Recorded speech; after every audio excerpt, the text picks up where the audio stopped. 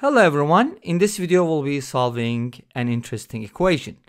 We have the equation e to the power x equals kx, where k is a non-zero real number, and we're given that this equation has one solution, and we're going to be finding that solution. So this is a non-standard equation first of all, because we have an exponential function on one side and a linear function on the other side.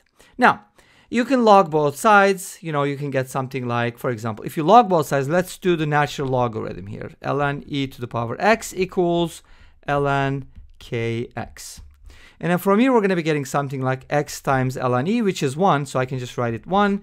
And this is going to be, well, we might just separate it, so that we can get a single ln x here. And then here, now you again get a non-standard equation because we have x here and then ln x here. So we're not going to be able to solve this equation in normal way. So we're going to be using an interesting approach here. And that approach involves some very interesting math. So stay tuned. So what are we going to do? Well, a lot of times in algebra, when we're trying to solve equations that are non-standard, one of the methods that we use a lot is the graphing method, right? So why don't we just go ahead and take a look at the graph of these two functions.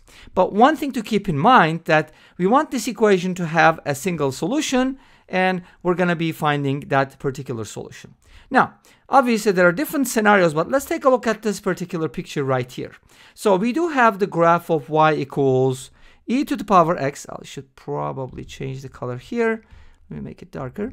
So we have the graph of y equals e to the power x. As you can see, it comes from negative infinity and then goes up, and it's always an increasing function. It has an y-intercept at 1, and then so on and so forth. It just rises sharply.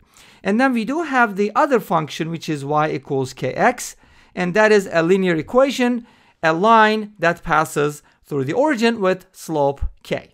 So the reason why these two intersect at a single point right here is because we're given that this equation has a single solution, right? So what's that supposed to mean? Well, it means that there's only one x value that satisfies it. So it's unique, right? So that's interesting. Now, we're going to be finding that x value here, but in order to be able to find it, since we can't solve this in normal ways, we're going to be using a different approach. So in other words, the graph, the curve e to the power x is tangent to the line, or you could probably say the line is tangent to the curve. So we're talking about a tangent line here. So what is that supposed to mean?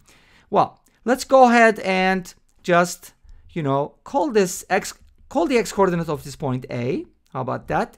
And then the y coordinate obviously is going to be something, right? Let's talk about that as well. Now, there are two possible values for the y value, because if you plug in x equals a here, you get e to the power a for the y coordinate.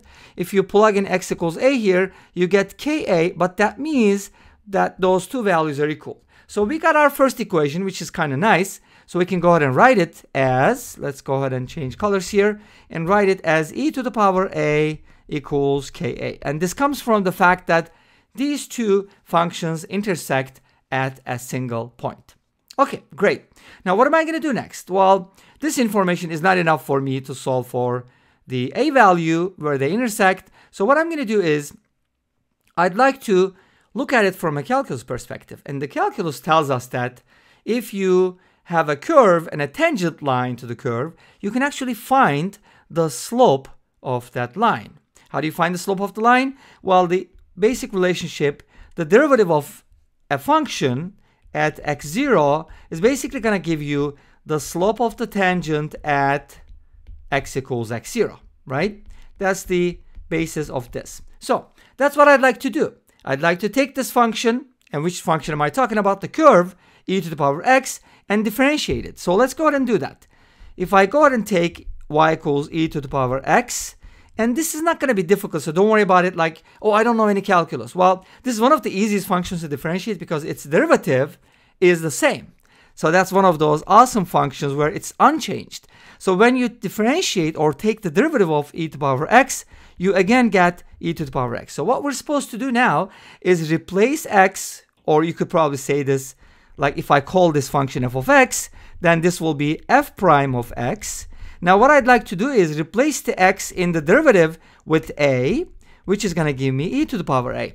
But by this, the derivative at x0, which is a, is equal to the slope of the tangent. And we know that the slope of this line is k, because its equation is y equals kx. And as you know, this is the slope. So I can just go ahead and set that equal to k. Wow, that's awesome. Why? Because by using the derivative at x equals a, we were able to get another equation for a and k. Now we do have two equations. Let's go ahead and use them together to solve for our x value. Okay, now what is that supposed to mean? E to the power a equals ka, and e to the power a equals k. So what's that supposed to mean? Let's go ahead and rewrite them. Now, if the left-hand sides are equal, that means the right-hand sides are also equal. From here, we get that ka is equal to k. Obviously, you can just cross out the k here and say that a is equal to 1. But we have to make sure that k does not equal 0. And I think we said that at the beginning, right? K does not equal 0. Even though we didn't write it, we should have, I think we talked about it, right? K does not equal 0. Well, if you have k equals 0, then you have y equals 0, which is the x-axis. And we're not really talking about the x-axis because it doesn't intersect e to the power x. Okay, so they're supposed to be intersecting at one point. So this will give us, if you don't want to cross out the k, that's fine. You can just go ahead and subtract k from both sides, factor out k, and this is how real mathematicians solve linear equations, okay?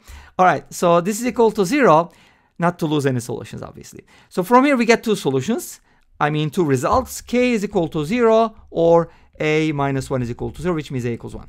Obviously k equals 0 is invalid, which means that we're left with a equals 1. Beautiful. Now a equals 1 is basically where they intersect, right? So that's basically the intersection point, but the question is, we don't know what a is, right? So we're trying to find where they intersect, and you can't say, hey, they intersect at a, and I don't know what a is, right? Well, a equals 1, so they intersect at 1. Great. So now, what is that supposed to mean? I have y equals kx, and y equals e to the power x, and they intersect at a equals 1. Well, here's the thing. You can't just say a equals 1 because I still need to find the k value. And it's easy to find because if you look at this second equation here, look at that. E to the power a is equal to k. So I can use that. Right? E to the power a is equal to k. Since a is 1, from here I get that k is equal to e. Awesome. This is what I was looking for. So this means that in order for these to intersect at one point, k needs to equal e, right? And a is equal to 1. So what is that supposed to mean? It just means that we have y equals ex and y equals, I'm supposed to write ex, y equals ex and y equals e to the power x, and they intersect at x equals 1, which means the intersection point is going to be 1, e, and that basically brings us to the end of this video. Thank you for watching. I hope you enjoyed it. Don't forget to comment, like, and subscribe. Tomorrow, I'll see you with another video. Until then, be safe, take care, and bye-bye.